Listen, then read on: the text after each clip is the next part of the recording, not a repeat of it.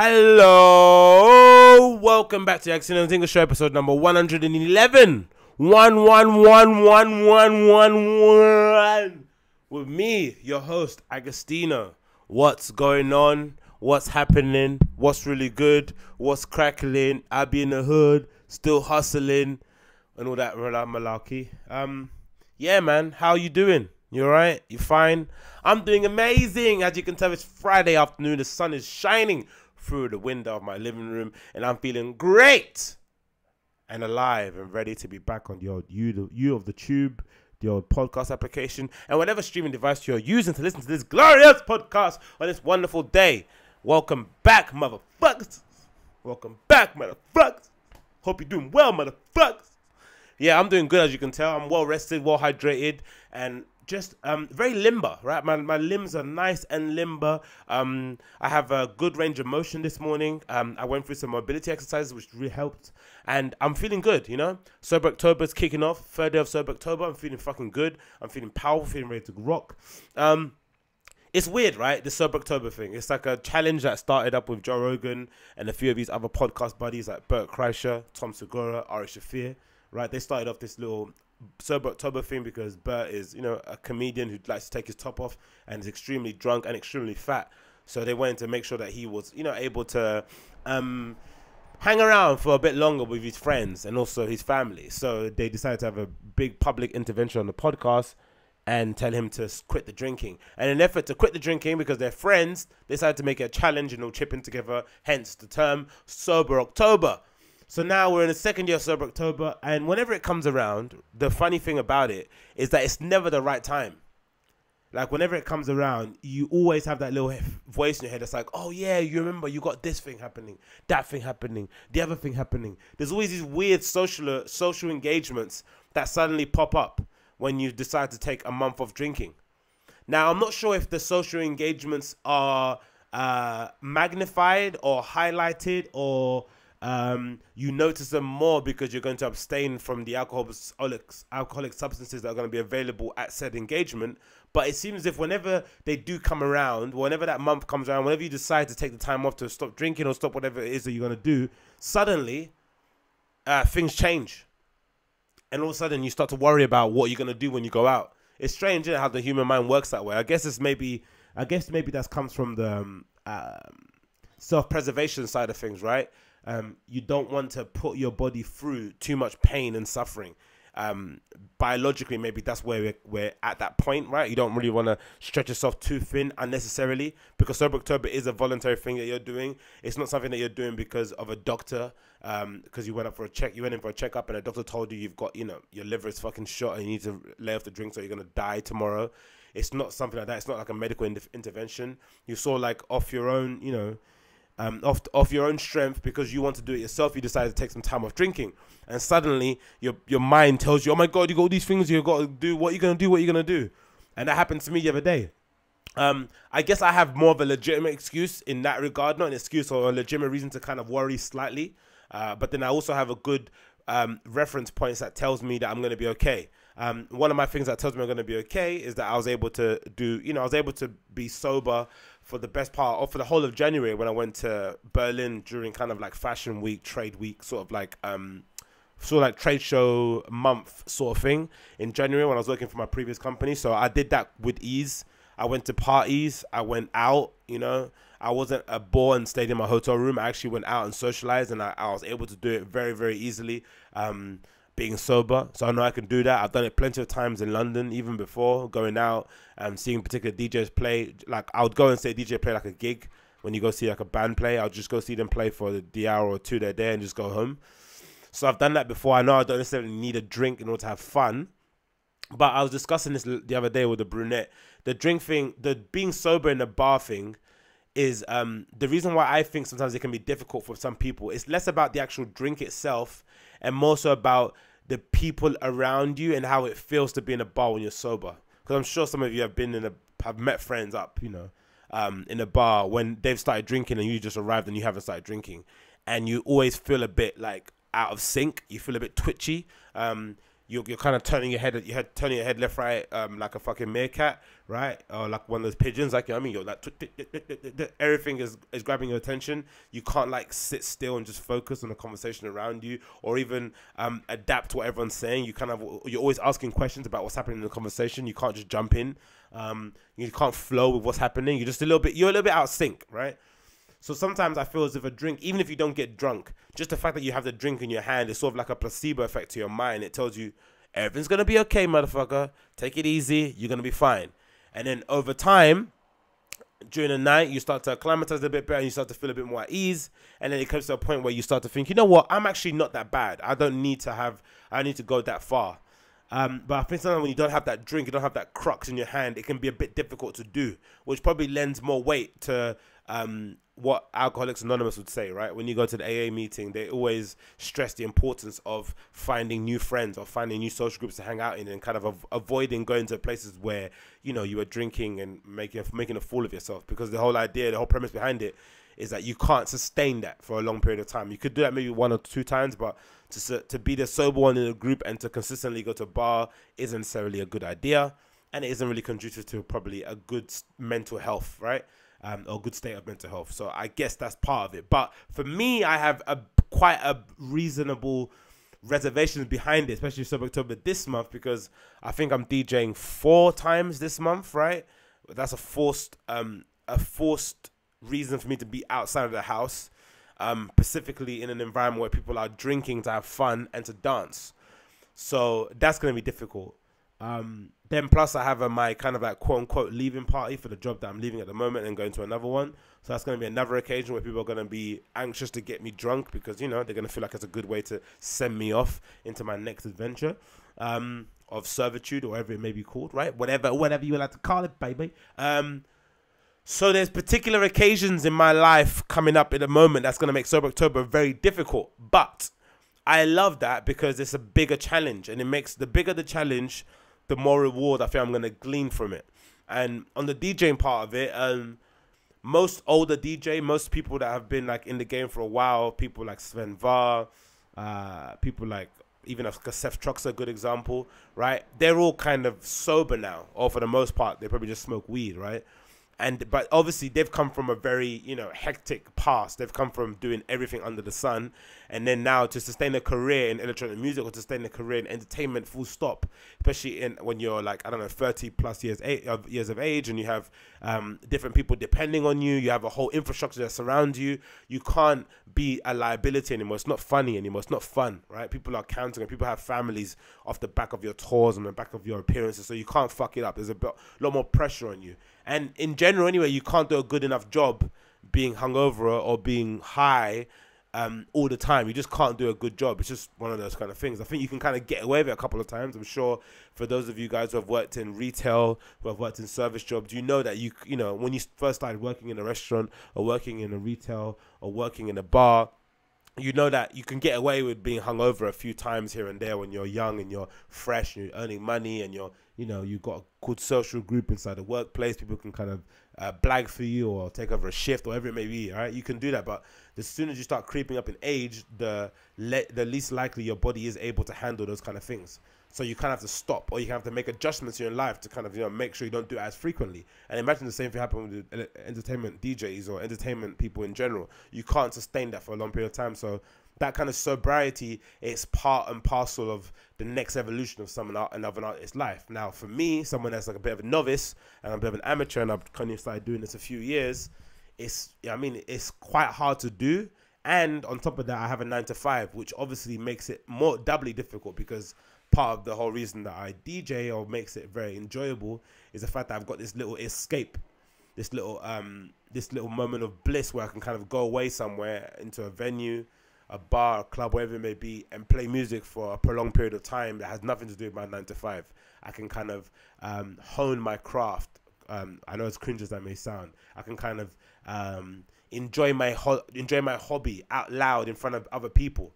I can kind of pursue something that I want to do, maybe professionally later on in life, right? As part of other things that I will end up doing. So it's a fun occasion. So because it's fun, it's also fun to have a drink and to kind of be like, oh my God, man, this has been amazing, man. I've had a really tough week at work, or even if you've not had a tough week at work, it's just been cool just to kind of like leave work early on a Friday and just pop off and go and DJ. So it'd be difficult to kind of do those things together. But like I said, the bigger the challenge, the bigger the reward.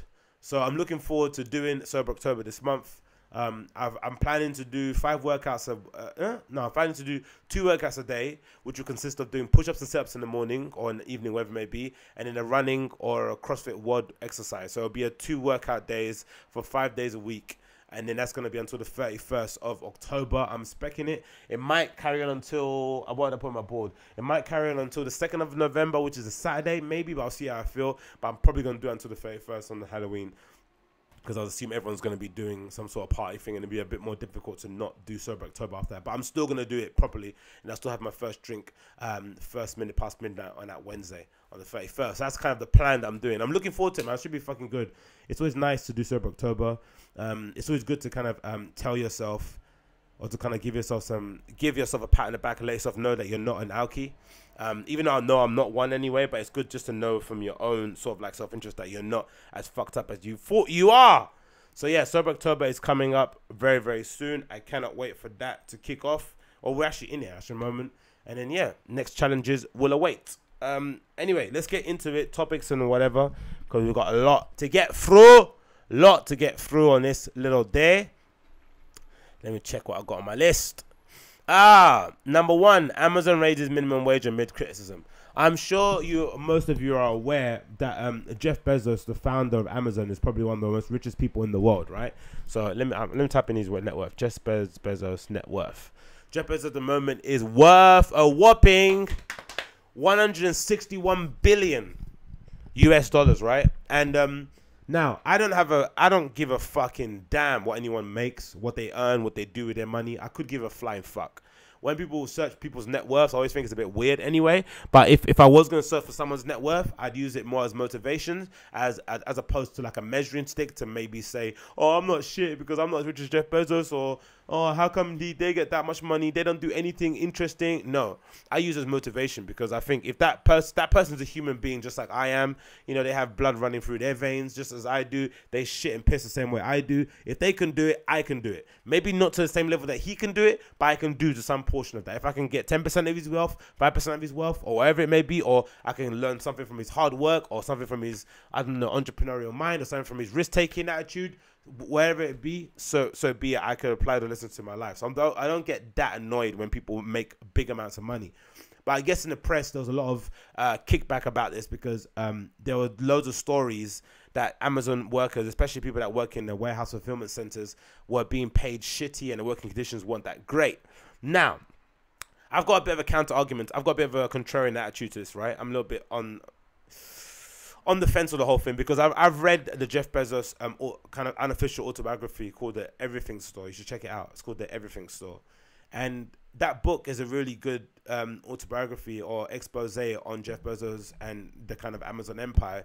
Because what I like about it is that, you know, having worked for quite a few startups and having kind of been exposed to the whole startup world through interviews and podcasts and whatever it may be in articles, whatever, I'm sure some of you are aware that the kind of startup world or kind of market or landscape is full of so many chances. It's full of so many amateur hour operations. It's not even funny, right? That's the whole kind of allure of starting a quote unquote startup, right? Is the fact that you can come into it with no experience and kind of figure it out on the go. It's kind of the less serious version of a small business in that regard, right? Because a small business will be somebody who kind of has experience running a big, I don't know, branch of a brand or leading a big sales team who then figures out, you know what, I can take a branch of this business and start my own small business, right, in this sector. But startups are generally people that have no experience or no insights into how to run a business, but have a kind of maybe like a cool idea or maybe have a cool problem that they want to solve. Or sometimes to solve a problem that no one wants solving and they want to make a business around it, right? And sometimes you make the business just so you can make money. Sometimes you make the business for exposure. Sometimes you make the business to kind of showcase your talents or talents of the team. And sometimes you make the business just so it can be acquired by a bigger corporation later on down the line, right? You kind of start a business off in a really crowded in market, but with a very precise niche, knowing full well that you're not going to be able to expand, or you're not going to be able to flesh it out as big as you want, but also you want to gain the attention of the big brands who are then going to kind of suck you in to their kind of umbrella. Then you can kind of, you know, earn a big salary, you can kind of get paid off well, and then kind of run off into the sunset. So there's loads of these different kind of motives that come into running business, but usually most of it doesn't have to do with like making money and providing excellent service to your customers. That comes kind of second. But when you read the Everything Store about Jeff Bezos, what you get to realize is that Jeff Bezos really did start Amazon wanting it to make money and also wanting it to provide an excellent service for its customers. And for the most part, we can all kind of agree, regardless of their practices, we can kind of agree that Amazon does provide quite a great service, and they also do make a ton of money. Especially if you account for the Amazon Prime memberships that people sign up for, the fees people pay for Amazon to sell on Amazon platform, the stuff that they're doing with Amazon Video. Like, there's a lot of money coming in into Amazon, and they provide a service with Amazon Prime that's probably second to none. I think of all the Amazon Prime orders I've had, I can probably count on one hand the amount of problems I've had at Amazon Prime, like stuff not turning up or stuff being put in places that I wasn't told was going to be put up. Probably I can count it on one hand the amount of times I've had issues with them. So by and large, they run a really good service. But I think there's also a bit of naivete when it comes to the conditions of people working at Amazon. Because I think, you know, it should be no surprise that the conditions in the Amazon warehouse or the fulfillment centers are going to be a little bit dodgy. Considering that in some places, depending on where you live, you can get an item delivered to your door in 24 hours, sometimes in 12-hour window.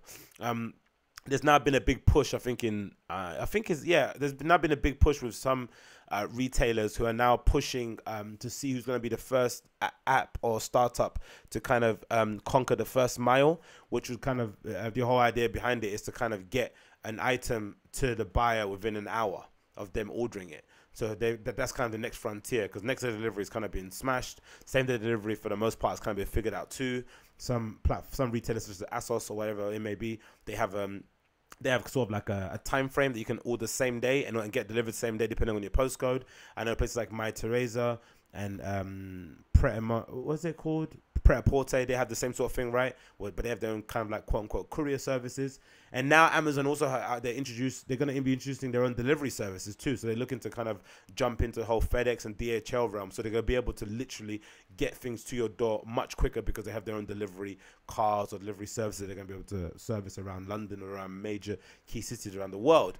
Now, if you expected all of that to happen and for the people within Amazon warehouses to be sitting on beanbags and be playing foosball, right, and playing table tennis and eating sweets all the time, you are crazy.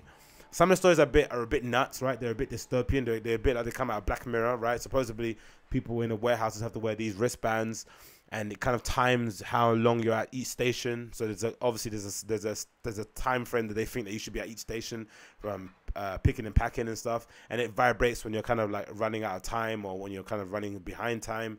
So there's that idea. And then there was a story I think that came out a few weeks ago of a certain individual, I think in the US, who was working in Amazon warehouse. I think this came about when the news broke that Jeff Bezos was the most richest person in the world, net worth kind of thing. And I think another story came out about this lady who supposedly works in Amazon warehouse and still has to claim food stamps or still has to work another job part-time because it doesn't make enough money working in Amazon. And obviously, you know, you have to. It is a little bit fucked up that somebody that owns a company that person that owns a company that's being able to generate that much revenue, who's also being able to, you know, pocket that much of a salary, and who's kind of regarded as one of the wealthiest people, who's people that work for him, some of them have to rely on food stamps. That's a bit fucked up. But in an effort to kind of change the current talk around Amazon, they decided to raise the minimum wage of everyone that works at Amazon, which I think is quite a good step and something that shows that, you know, they're not as tone deaf or they're not as cold-hearted or as callous as some people would like to believe. So I'll kind of read this article now and get up on the screen. I'll put this in the show notes as always for you can check out yourself. So this article's on BBC News. It says Amazon raises its wages amid criticism. Amazon lowest paid retail workers, US workers will receive £15 an hour, $15 an hour, sorry. In the UK, the pay will rise from $8.20 an hour in London to $10.50, which is fucking awesome. While outside London, the rate will rise from £8 an hour to $9.50 an hour. The move comes after criticism of its employment practices with complaints over its warehouse working conditions. Amazon has also been attacked by campaigners for how much tax it pays. Oh yeah, I remember that, because that's like Starbucks, right? They have that little weird tax loophole where they're able to pay really little tax, which means, you know, they don't have to put out so much money, but also their workers suffer because they don't get that much money either. The company is one of the biggest companies in the world with that's worth $1 trillion. Like, insane. That's what you have to get in your head. Imagine a dude, right, just starting a company and it's now worth $1 trillion. It's insane, right? And this, you know, it's a cool site, Amazon, but for the most part, you know, it's just selling stuff online. It's nothing that crazy, really, you know. Now, obviously, you know, with some of the Amazon electronic stuff that they're doing now with Amazon Homeware, they've got the whole like security system.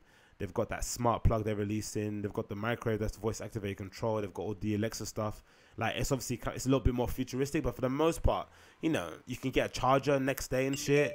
You can get some, I don't know, it's not that crazy, right? But they're able to generate that much. They're able to be worth that much money. Is insane. The new pay rates start from on the 1st of November and will apply to all staff, full-time and part-time, as well as temporary and seasonal workers, which is fucking insane. Really, really cool. Credit to them.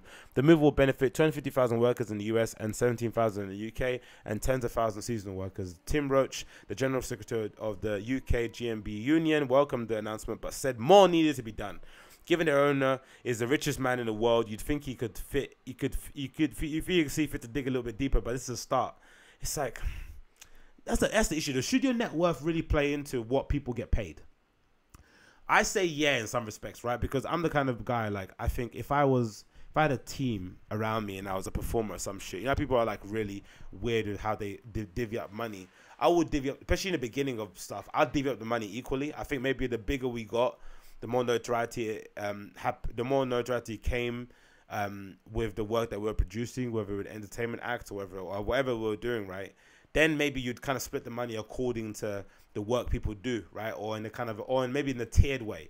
But for the most part, you'd want everyone to be paid, you know, generally within the same sort of bracket. Not the same, not equal. I don't believe in the whole equal thing because, you know, some people bring more to the table than others. And if Jeff Bezos is the one that created this amazing platform, people can buy stuff and get it sent to them the next day or the same day for some reason, then he should be compensated rightly so, innit? I don't think, you know, just because you're worth a lot of money, you should be paying people a lot of money too. That's ridiculous. And what's a lot too? Yeah, we have to kind of figure out what a lot is. To that, what's a lot? Because what's a lot to Jeff Bezos is what's different to what's a lot to the person that's working, right?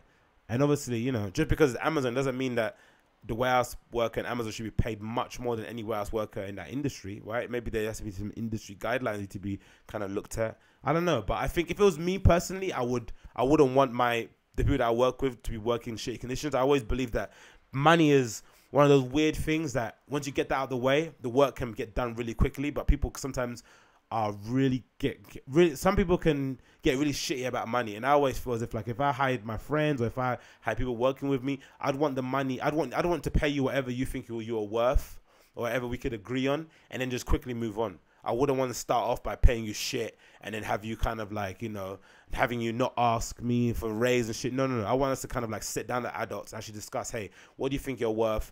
What do you think you could bring to the table? And then we can come to a mutual agreement, and then we can kind of just get that out of the way and concentrate on the work. Because once the work is concentrated on, it's a lot. Because I'm sure we've all been there where you haven't been paid or your employer is fucking around with your money. It shouldn't really, right? But it really does affect the way you work. It really does affect your attitude. It really affects everything. So I think that's one of the most important things that employers need to kind of get out of the way quickly.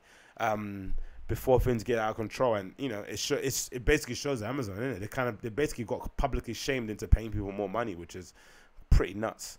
The union said Amazon did not allow it to operate under its roof. Of course they're not going to do that. Unions have allowing union into your workplace can be a little bit hard for an employer. I understand that, but if an employer it would be amazing, obviously, if they had a union. within Amazon. If Amazon's really serious about this, looking after workers, it must recognize trade unions. Today's announcement is only a start and shouldn't be spun as a huge act of generosity. Amazon said in a statement that the Amazon is safe place to work. The facts clearly show allegations to the contrary are simply wrong and misleading when attempting to portray Amazon as an unsafe workplace. They always have Jeff Bezos looking really grumpy and authoritarian in his pictures, isn't it? They just make him look like some like super evil dude. It's weird, isn't it? Whenever you do, maybe it's a scourge of capitalism, but it really does have a bad rap in it in the public. People don't really like people that make a lot of money. Really, deep down, they don't really like it, do they? I think there's a portion of the public that think it's unfair, which is really weird to think that, right? Because I guess if you think it's unfair, you probably ascribe to the whole white privilege sort of stuff, right? Right privilege, or the whole privilege arguments, right? You probably ascribe to the fact that you probably think deep down that no matter how hard you work, you're never going to become as successful as person A, B, or C because of, you know, of where they come from, because of the color of their skin, because of their background, because of the advantage they're given at the start, which is quite dumb, really, because you don't get that. You don't get that in sports. You don't get athletics. Just because somebody went to a really good school to play American football, it doesn't mean that you can't necessarily become pro. It might be harder for you, but it doesn't necessarily mean you cannot become pro. But that's how some people think when it comes to capitalism, when it comes to people making millions and billions and trillions of dollars when they start a company. They think as if, like, you know, this person is holding all the money and they should be more kind and give money out to people who need it most. The people that are well off, that are not well off. It's like, I'm not sure how smart it is to put 10 grand in the lap of someone begging in the middle of Liverpool Street Station. I'm not sure how well that's going to actually, what good that's going to serve that person in the long run, to give them a lump sum of 10 grand when they're just sitting on the floor begging. It's not going to work that way. I'm not sure how much, I'm not sure about it. And the other opposite side, I'm not sure how beneficial it's going to be to give, you know, workers, to give them more money than maybe what they're worth. I don't know. It's just strange. It's a weird thing to be. Who would be in charge, man? Being a boss is long, innit? Amazon move comes after widespread strikes across where workers across Europe. This summer, workers took action to coincide with internet retail giant's prime promotion event. Staff said that Germany and Spain and Poland were trying to force the firm to offer better working conditions. So yeah, so they figured it out. They got it all done. People are going to be paid a lot more. 10, 15 hours, a lot of money, man, in London to work for them. A lot of money, I guess maybe in relation to the living costs in London overall. Maybe it's not that much, especially if you maybe got a family. I guess it's not, but 10, 15 hours fucking good working in a warehouse somewhere. Like, well done to everyone. Well done to those guys at Amazon for kind of recognizing the fuck up that they did, and for Jeff Bezos for digging deep into those billion-dollar pockets and paying people. What's next here? Oh, YANDHI release. But it didn't release, did it? Because I read this ages ago. YANDHI, Kanye West's album was meant to release, has not released. Interesting, right? This little video clip he put on social was fucking sick, though. This kind of hologram kind of thing. I'm going to get this up on the screen. I'm sure you guys have seen it. It's sort of like a mini disc thing that's playing, right? That looks cool.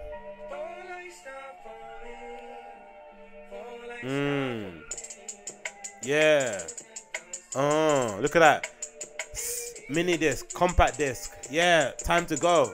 Well, not time to go. Correction, all right? Not time to go because YANDHI isn't coming out.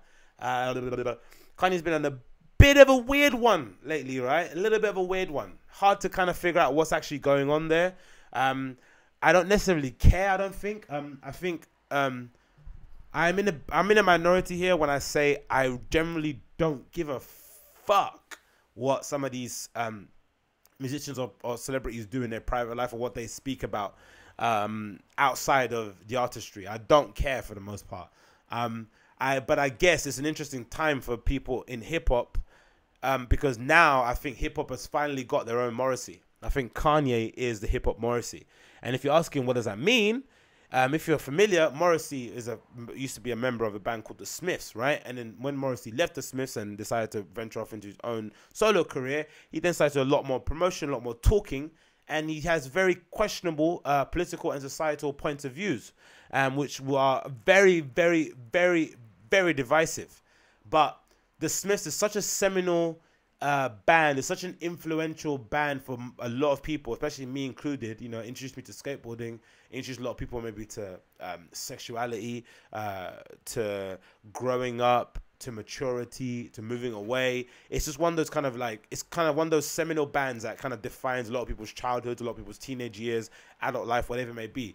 So they have such a grip on people's lives that it really made people question how they viewed the Smiths and Morrissey's music by itself and the person himself. And I think now hip hop has to kind of struggle or wrestle with the idea of Kanye West has contributed so much to hip hop. Has contributed so many great music, so much great music, so many great cultural moments that now, you know, in his older age and how he's getting, you know, maybe a bit more politically aware, a bit more aware of what's happening in society, he's coming up, you know, his points of views are a little bit scattergun, they're a little bit confused, they're not very well thought out, they're very emotional, and they just, you know, they don't hit the mark, right? They like kind of, you know, they're always offbeat. You always have to kind of go back again, you know, they're kind of always offbeat, they're always offbeat. So people have to really, really think, you know, the really big Kanye stans, they have to really mull over the idea of like, can you be a fan of somebody's art and still, and not be a fan of the person themselves? But me personally, I always subscribe to the idea of like, I don't care. I think I have so much stuff to figure out in my own life. I have so many things to kind of like sort out. I'm such a mess myself that spending any amount of free available time trying to figure out why someone's saying this, or getting worried, or crying, or getting upset, or canceling somebody, that's just ridiculous. I'm not doing that. But if I had to kind of like hypothesize from, you know, kind of like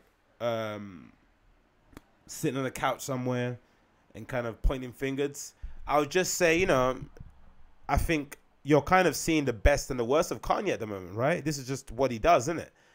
Whenever people say he can't do something, he's hell-bent on proving that he can do it. And I think for quite a lot of us creatives out there, or people in the entertainment industry, I think, or even just people in general, I think it's been super inspiring to see him do that, because it's allowed us to kind of like live our dreams through him in a weird way, all right? Or to gain inspiration, or to kind of think, you know what, if Kanye could do it, I can do it too, right? He proved everyone wrong. No one said he could be a producer, he did it. No one said he could have a fashion line, he did it. No one said he could have a shootout, jump over the jump man, he did it, right? He's done all these things that prove people wrong, and it kind of gives us inspiration and gives us hope too. But then on the other side of the coin, because everything he's done has been so he's been flying off the seat of his pants. It's so emotional. It's so off the hip. It's so off the cuff. It's not very well thought out. But because he scores, he kind of like hits the balls like so many times, just by luck. You know, he's the kind of dude that, you know, those guys that kind of throw the basketball over the back of their heads from the back, right? Like not looking at the basketball rim. Because he's done that, because he's done a swish with that 10 times in a row, it only makes sense that even though he's missed 17 times since then, because he's scored 10 times, he's still gonna keep trying, right? He's not gonna stop throwing that ball.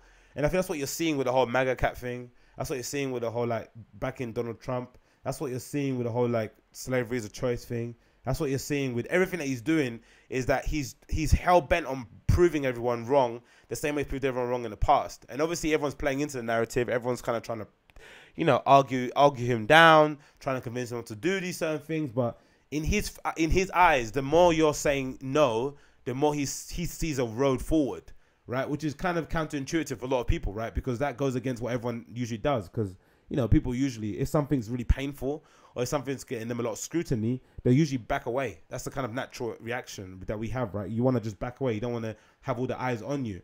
But, you know, Kanye said that in quite a lot of interviews, like he wants all the smoke. He wants everything, because that kind of feeds into his kind of creative energies, right? He kind of likes that, and he's using the term energy a lot, right? Changing the energy of the MAGA cat and all that sort of stuff, right?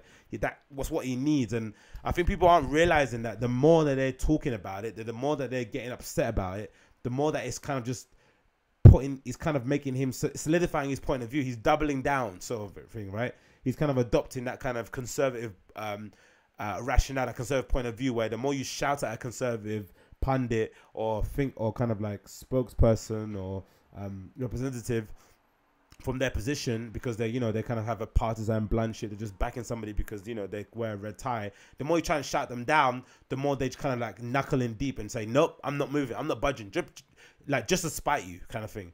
And I don't think Kanye's trying to spite his fans, but I just think he's trying to prove everyone wrong. Like, no, trust me, you're gonna thank me 10 years later. You're gonna thank me 5 years. Yeah, that kind of thing. Whether or not it works or not, I don't know. I think there's no risk to just sit back and just watch the show. I don't think we need to counsel anyone or kind of get anyone out and say, oh yeah, Kanye's over, stop listening to his music. I think that's ridiculous. I still think he's one of the greatest minds that we have in music right about now. Instrumentation, just the idea of even if you didn't like the albums that came out of the whole Wyoming project, I think just the idea that someone of his level can do that, right? Can take that risk to kind of like, you know, take his whole entire family to Wyoming, and kind of turn Wyoming into now a new kind of cultural hotspot, maybe.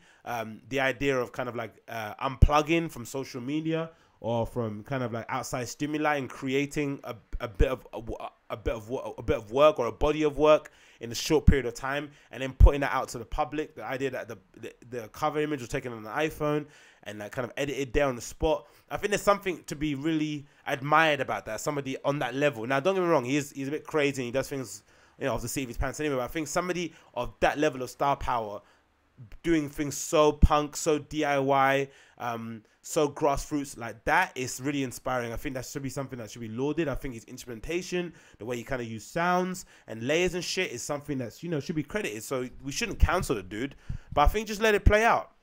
Let's see what happens. But also, I think, you know, investing too much time into psychoanalyzing someone that you don't know, I think is really weird. I think caring that much or putting that much weight into, I think even just in short, like really caring about what Kanye has to say about politics or about problems in society, it's kind of nuts, right? You should be looking for other voices. Like, you should have different voices for different things. In the same fashion how you have different friends for different occasions, right?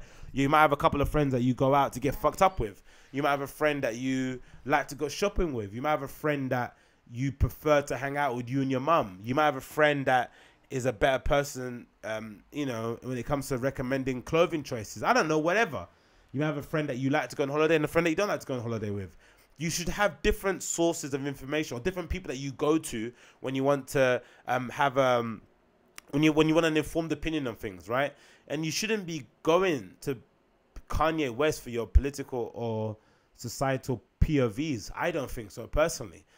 He's not informed, and he doesn't necessarily say he is. He always saying, like, at the moment, that he's going with his heart. He's not reading anything. He's taking long pauses and trying to figure out stuff on the spot. Not because he's trying to think through an answer, but because he hasn't really thought about an answer. He doesn't necessarily read, right? Or he doesn't read enough around the subject, right? He's just taking like short articles and blurbs or regurgitating things he might have heard within his friendship group, who've kind of heard it from another person too.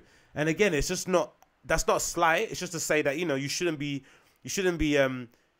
putting that much value into that person's point of view when they haven't thought through their own point of view themselves. I don't think that if they can't take the time out of the day, if they can't take the time out to kind of, you know, sit down and study what they have to say, then why should you sit down and listen to what they have to say as well? I don't think that makes any sense whatsoever. So I think people just need to take a step back, relax, let him kind of fumble through what he has to say, what he has to figure out, and see how it plays out.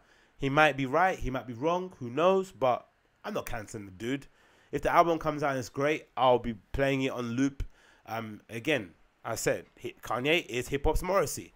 Can you, that's the question you got to ask yourself, can you separate the man from the music? And if you can, take a break. If you can't, then I think you have to maybe question how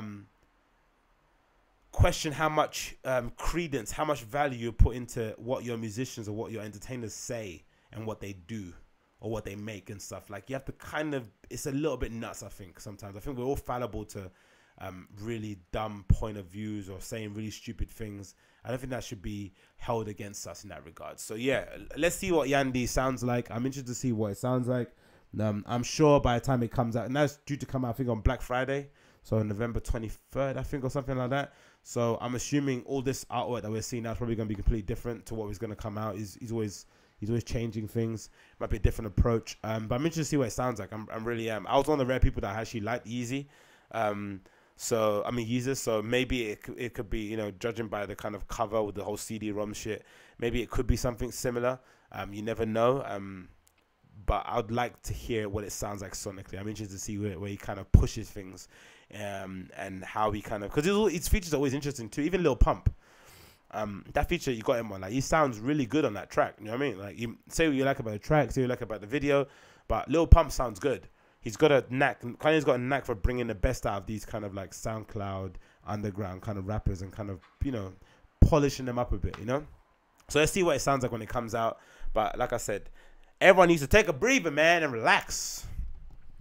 What's next? IG founders step down. Big news in startup land. The founders, or the original founders of Instagram, have stepped down from their role. Because, you know, as I'm sure most of you are aware, Facebook bought Instagram a couple of years ago for, I think, $1 billion or something like that. And then obviously when companies like Facebook buy an Instagram, they kind of bring it in-house. And the whole idea behind it is to kind of like have Instagram underneath their umbrella, and then you can kind of tap into Instagram's talent pool.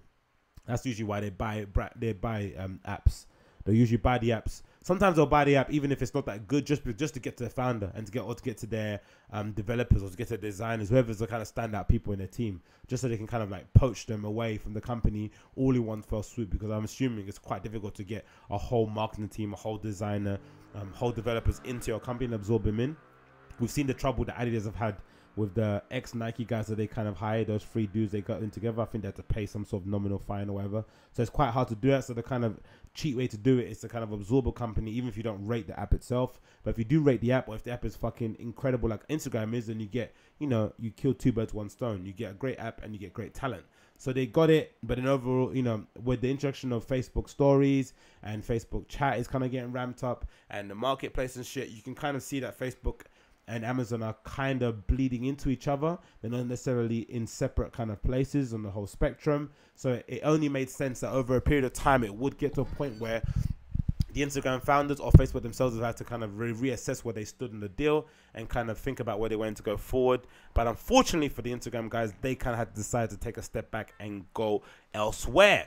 And it seems like because the Facebook people were just kind of getting a bit too involved with the whole situation. So there's an article here I'm going to read from The Verge that kind of details a little bit of the story. So it says Instagram's co-founders have resigned from Facebook.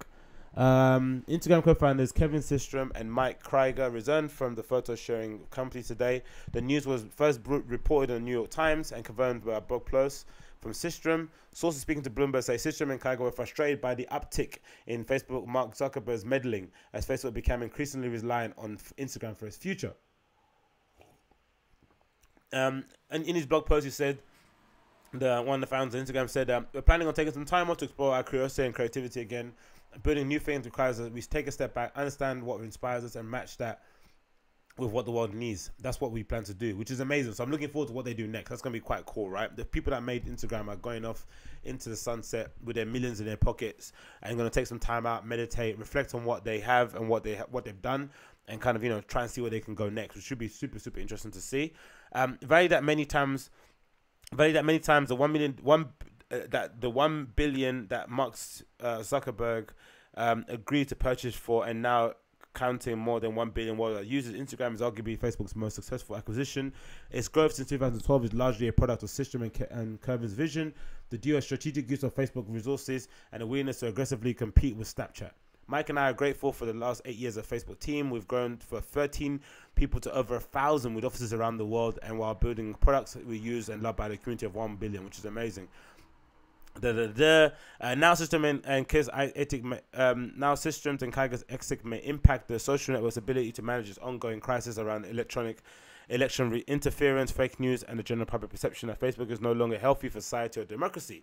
Instagram has been positioned as a fast-growing and successful alternative to Facebook for teenage users and those disillusioned with Facebook privacy violations and its larger impact on digital life. Without Systrom and Krieger at the helm, Instagram may struggle to continue growing at its previous pace while also maintaining independence from Facebook juggernaut, which is very true. Kevin Systrom represented the second pair of widely successful co-founders to sell a company to Facebook for billions, and then depart some years later. Earlier this year, WhatsApp co-founder Jay Koum announced he was leaving Facebook over an apparent disagreement over privacy and data sharing.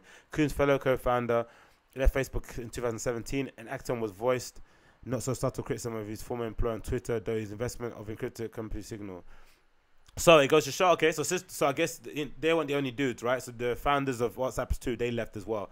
So it's just meddling, right? So it's hard, I guess. When a company does acquire you and you get absorbed, I guess if you're Mark Zuckerberg too, and you get this amazing talented group of people come in who are kind of giving your office a bit of new energy, you're kind of getting these fresh ideas coming in, it does reach a point where you kind of also want to, you kind of feel like you need to kind of, dip your dick into the sauce. And it can get, I guess it can be annoying if you're the Instagram founder, but man, oh man, it happens quite often, this sort of thing, innit? Like they acquire a company and then they just end up just fucking it up just because they want to get involved. They want to have their voice as well heard within these meetings. That's something that can get a little bit annoying. There's stories and rumors going around that supposedly one of the things that kind of set the Instagram founders off edge or kind of got them really pissed off was that on Instagram, when you share a photo from Instagram to Facebook, and you check it on Facebook, it shows that there's a little there's a little footer note that says, oh, this image has been uploaded from Instagram. But recently, Facebook kind of disabled that visibility thing, so you can't necessarily see it.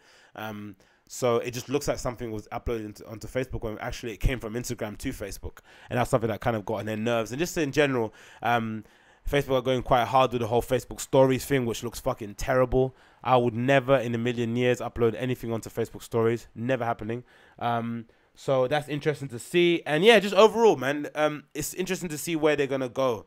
Because again, like this article mentioned, Facebook doesn't have a great reputation or public perception when it comes to privacy and data. So it's going to be interesting to see how they kind of remain cool while still being under the banner of Facebook. But I guess while still being more of a Facebook company. But I guess for the most part, your average, your everyday user that uses Instagram probably has no idea about this sort of like inside baseball kind of like stuff that's happening within startup land, right? They probably have no idea who even the founder of Instagram is. They probably couldn't pick them up from a lineup.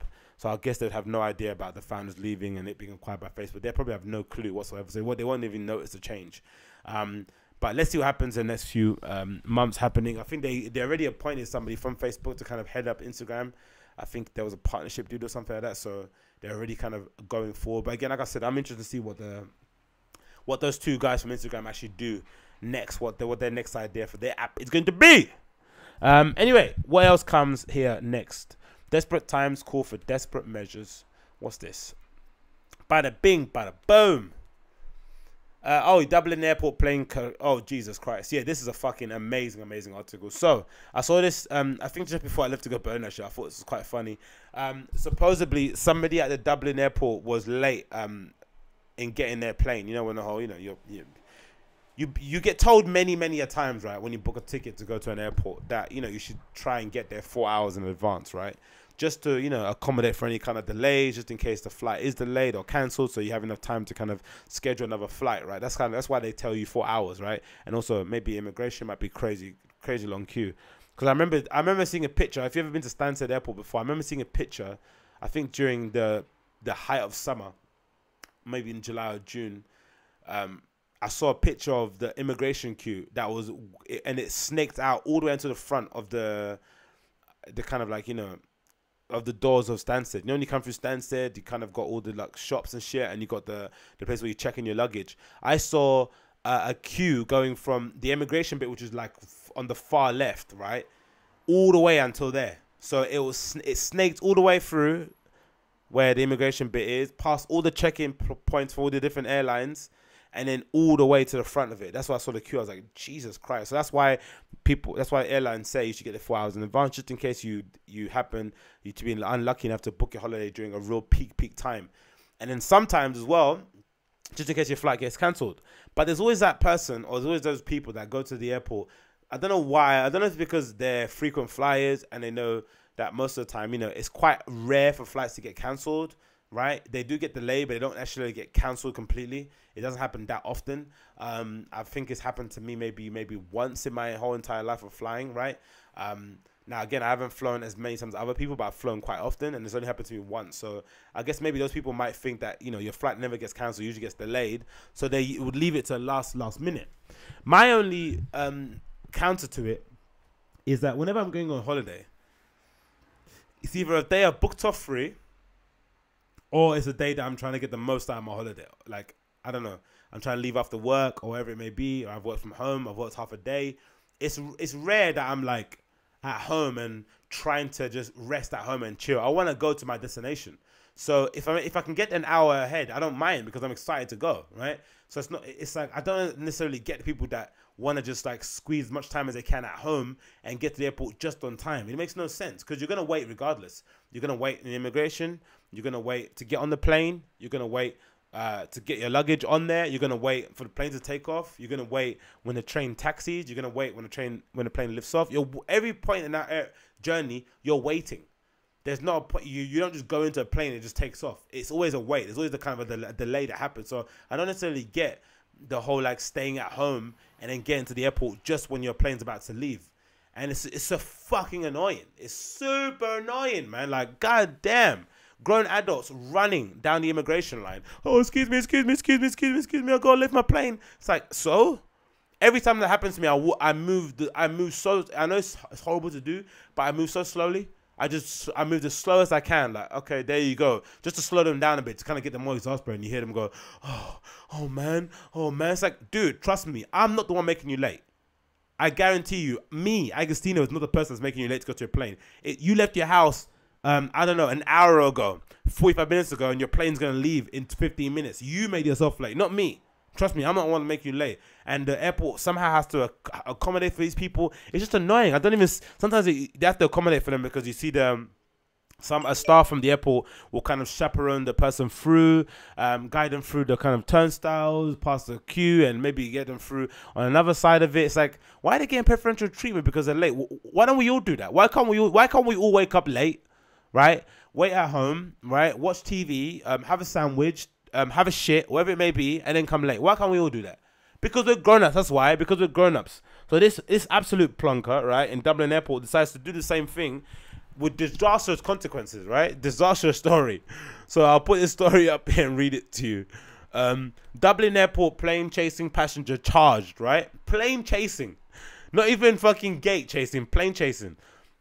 A passenger has been pinned to the ground by police in Dublin Airport after running out onto the terminal towards a plane, shouting at the pilot to wait.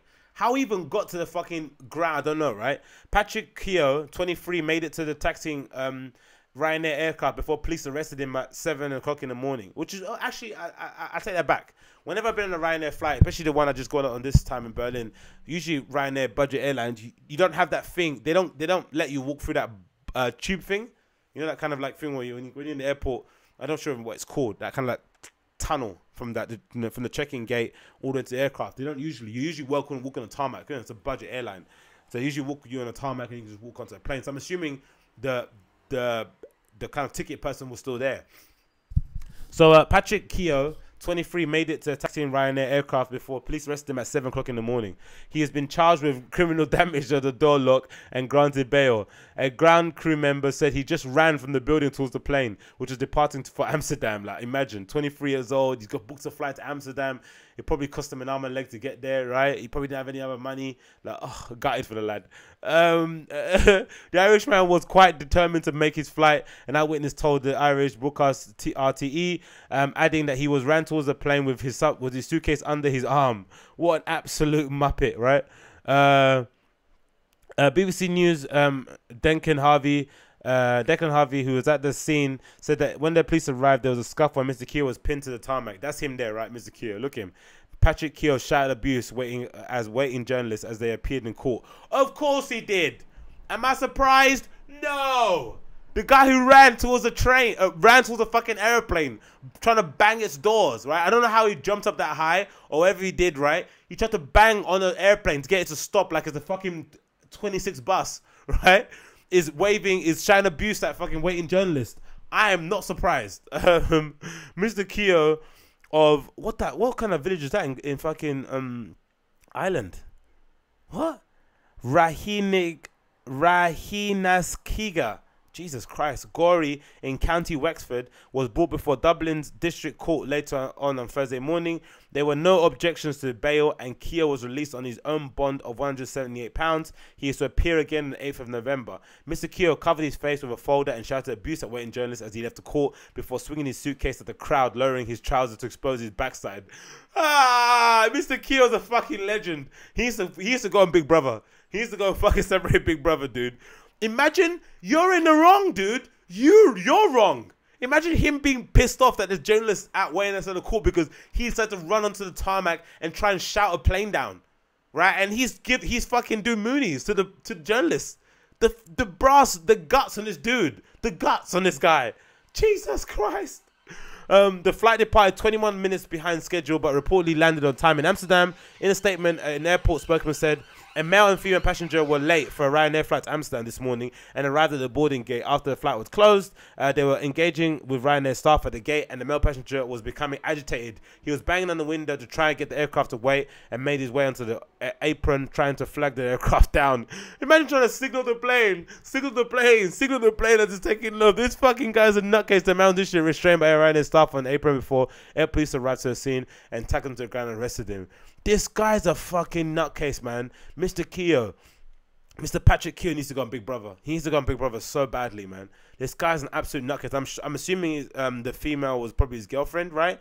Yeah, it's funny because I've got an interesting story, actually. I remember once when I was meant to go to Barcelona to run a half marathon, but I missed my flight. The only flight I've missed in my life, right? And that was, again, my fault, right?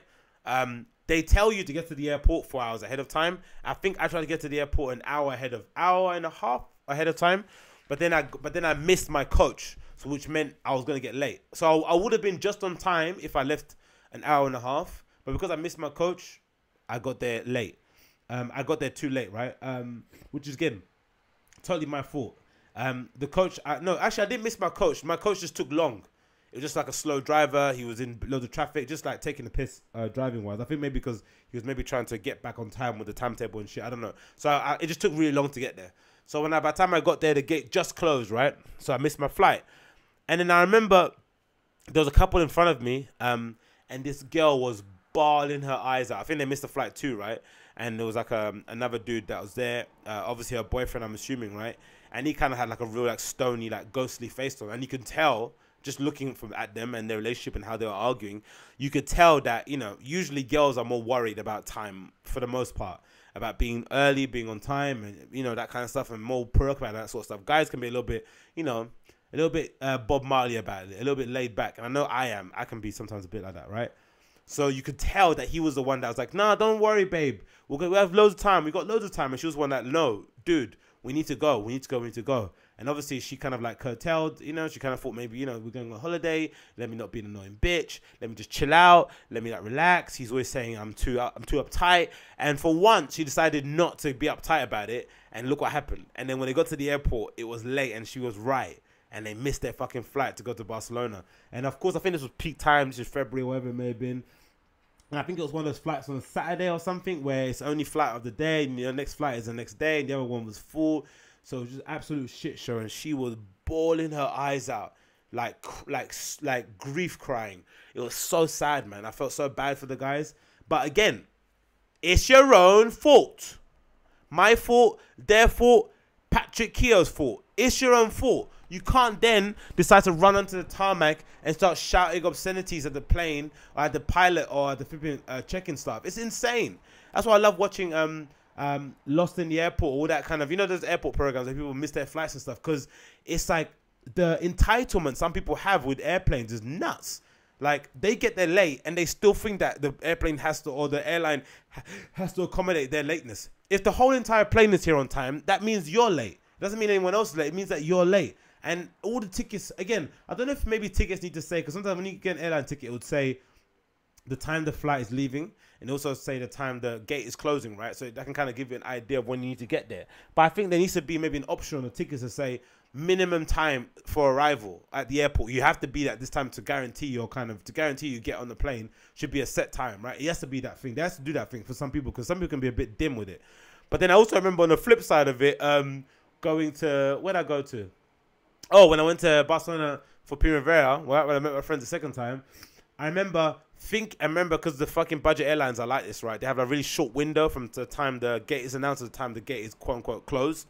So I remember I got to the airport, with plenty of time. I was walking around, I was buying a drink, I was having breakfast, I was losing my phone, and the number didn't appear. So when you looked up on the departure thing, it'd say, "Oh, the gate will appear at a set time. Let's say half an hour from whenever I was sitting down." So I thought, okay, whatever. Let me go and have a shit, have a drink, eat something, and relax. So I was doing it, relaxing, and then I don't know, time elapsed. So it was like 40 minutes had gone by. It wasn't exactly half an hour, and I forgot. I looked up again, and it said gate closed. I was like, fuck off. I got so panicky. I was like, no, I've been here. No way. This is ridiculous. No way. So imagine, I was on time the whole time, right, in the airport, relaxing, waiting. I looked at the departure board. My gate hadn't been announced yet, and it said it would be announced in half an hour.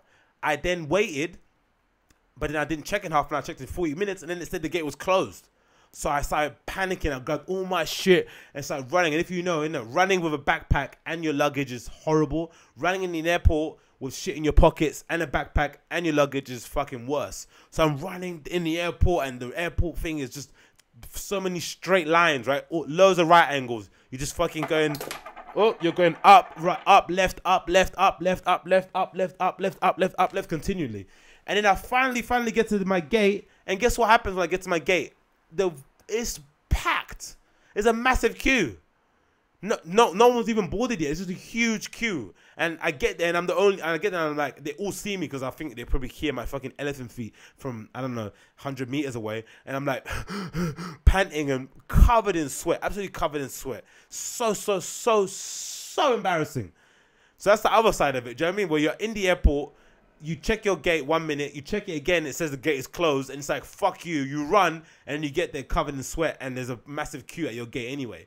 But in that kind of instance, even if the gate did close, I could have a reason to kind of like object to it, because I'm sure they could tell from the time that I scanned in my boarding pass, my kind of like scan time, they could tell that I was there like 2.5 hours before the gate was even closed, so the gate was even announced. So the fact that they would not allow me on plane, I don't think that was possible. I think they would kind of make an allowance in that regard. 100%, they have to anyway. Come on, man.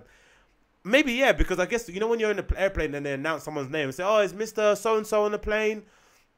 Or no, when they announce in the airport, your flight's about to depart. I'm assuming it's because you've checked in, or you've kind of scanned your boarding pass at immigration early, ahead of time, so you weren't late. So they know that you're somewhere in the airport. Maybe you're having a shit. Maybe you fainted in the toilet. I don't know, wherever it may be. But Jesus Christ, man, this Patrick dude's a fucking nutcase. Imagine running onto the tarmac of an airplane and trying to bang the doors down so they can get to open it. Like, what? Huh? How they gonna even let you in? Maybe because it was still in taxi, so the ladder was still there and shit. But what's he gonna do? Jump on the fucking wheels and kind of hoist himself up into the latch when it goes in? Like, absolute nutcase. But that kind of desperation usually comes because people don't have enough money. They usually just book a holiday and then they spend all of it, which I don't do anymore. I save money and then go on holiday, and then you could have. And if some emergency thing does happen, or you need to kind of book like this Berlin trip, you need to book a cab to go to the airport, you can do it. But that whole just booking your holiday and only having the money for the holiday is not a good idea. Just save up, and then even if you do miss your flight, you can just book another one. Like, it's no big deal. But yeah, absolute nutcase, man. Absolute fucking nutcase. I saw a story and I was like, this guy is crazy. What else? I think that might be it. That's 1 hour, isn't it? Yeah, that's an hour. That's an hour. We got an hour. We done it. Episode 111 of the Agostinho Zinga Show. Thank you so much for tuning in. 111, 111, double or whatever the one is. So I've been your host, Agostinho. Thanks so much for tuning in. It's been a pleasure to speak to you guys as always. I'll be back again hopefully tomorrow, if not Sunday. Of course, I'm DJing this Friday or tonight at Tap East in Westfield Stratford. So if you're in the area, come down, keep me playing some tunes, have a beer or two, and then the rest of the dates you can find them on my website. That's agostinhozinga.com. Click on DJ gigs, and all my listings are going to be on there. Support me on Patreon if you can. And also support my podcast sponsor, which is audible.com/Aggie. That's audible.com/Aggie to claim 1 free book credit as well as a 30-day free trial. All the links can be found below. This has been the Agostinho Zinga Show, episode number 111. Thanks so much for tuning in, and I'll see you guys again next time. Peace.